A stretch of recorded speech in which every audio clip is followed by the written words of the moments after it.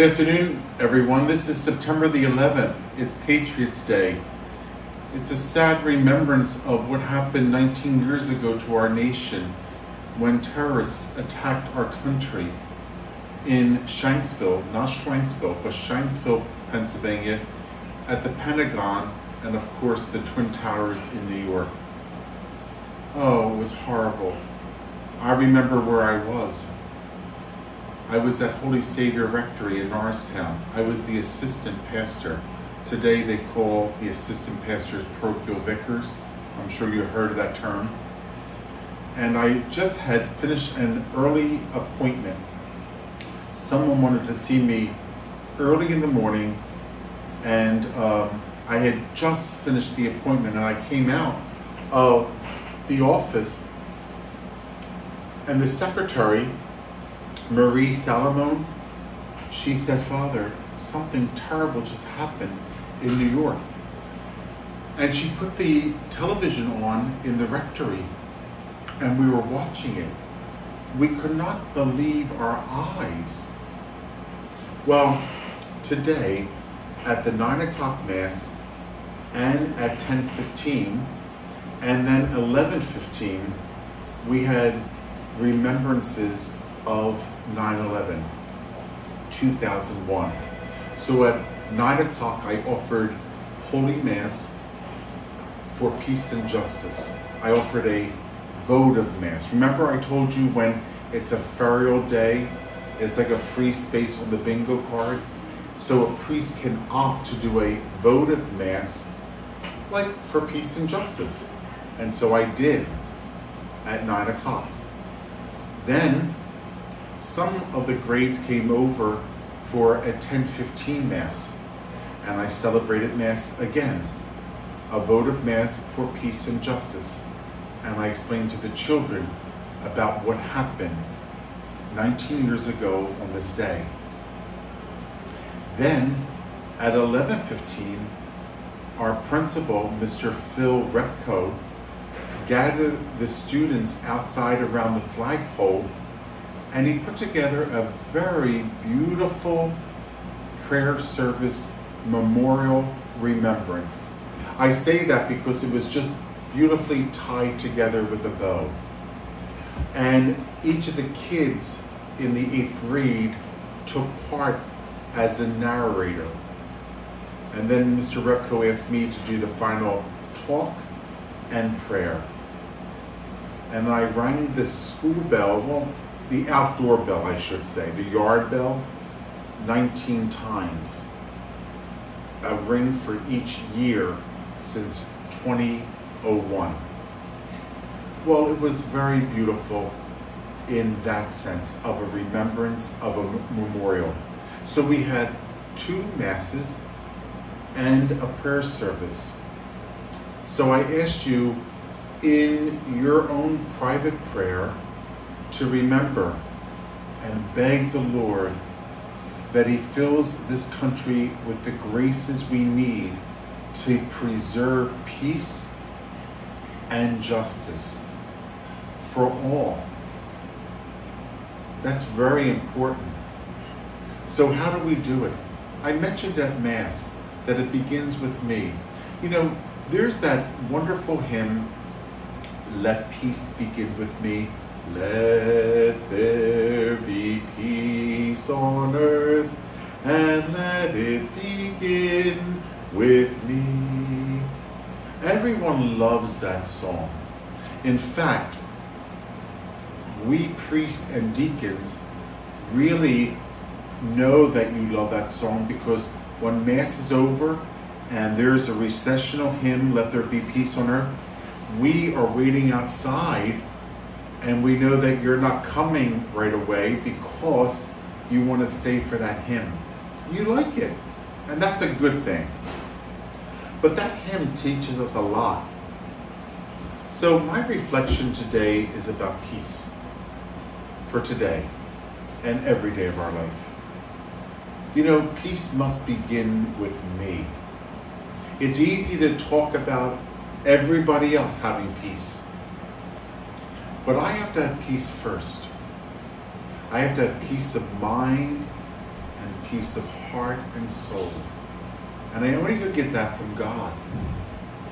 God, who is the author of peace and the giver of peace, can give me that if I petition him, if I pray, and if I earnestly ask, Lord, fill my life with your peace. Let me allow that peace to fill my heart. You know, I was telling the people at Mass today that the greatest gift and the first of the gifts after the resurrection that Jesus gave us was his gift of peace. He said to the apostles, peace I give you, peace I leave you. And the prayers of the Mass dictate that. It's a beautiful gift of peace. When you think of peace, what do you think of? I guess calmness, prayerfulness, unity, love, gentleness, cooperation. They're some of the words that I think of when I think of peace. So peace begins with me, in my family. You know, how are you getting along with members of your family? Your spouse, your children, your grandchildren, your in-laws. How about your neighbors? How about your fellow parishioners?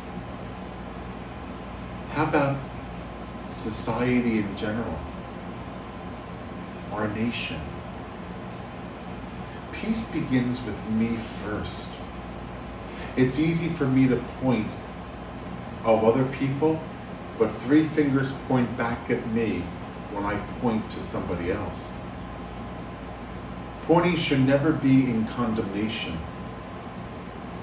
Pointing should only be showing us the way, never to condemn, never to look down on a person. If you are looking down on a person, it should be only to pick them up. So, what happened 19 years ago when, as I mentioned, Shanksville, the Pentagon, and New York was terribly attacked by our enemies, the enemies of these United States. You know, we're called to love all people, and we're a nation that welcomes all. But we have to remember to welcome them in the name of peace and justice. You know, we have to make sure that our borders are protected from any enemies that would want to come in and harm us. So we do welcome the stranger,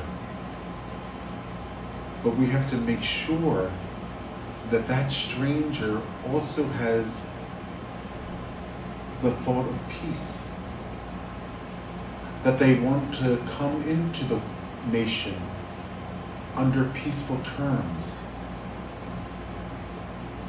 You know, when I look at all the looting and the rioting, and not peaceful protests, but harmful, destructive protests, I think how sad, because this nation was built upon the ideas of a unity of persons. And in order for a unity of persons to come together, we have to respect one another. Because we're going to disagree with each other. But as long as at the end of the day, we can shake hands and pray for one another, all is good. We are going to differ. But our differences should not be to harm. Our differences is to open our minds and to see other people's point of view. You know, if we live in this land and we're part of these United States of America, we should promote the Constitution. We should promote what this land stands for, and not to be destructive. And yes, we all need to take care of every single life, born and unborn, white, black, Asian, Puerto Rican, all nations that have come into this land, who want to come in this land from other nations, to welcome them. But to do it with the idea of you're coming here because you want a part of what this nation stands for. And us who are part of this nation, we need to stand up for what is good, just, and holy. And if there's something not right, and there are things that are not right, people are dying unjustly. We need to stand for that. But we don't destroy. Stand for that and demand that things change. But not at the point of destruction, the point of evil. Absolutely not. How do we change things? By our voice.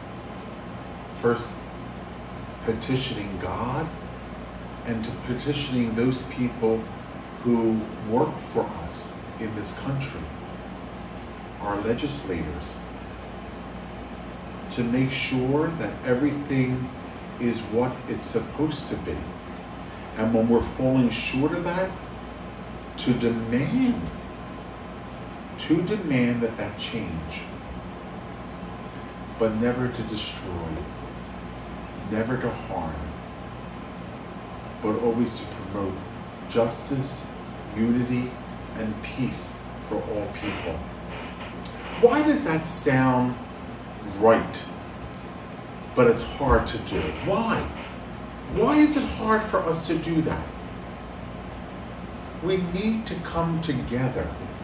And that's not a matter of political parties. It's a matter of being human.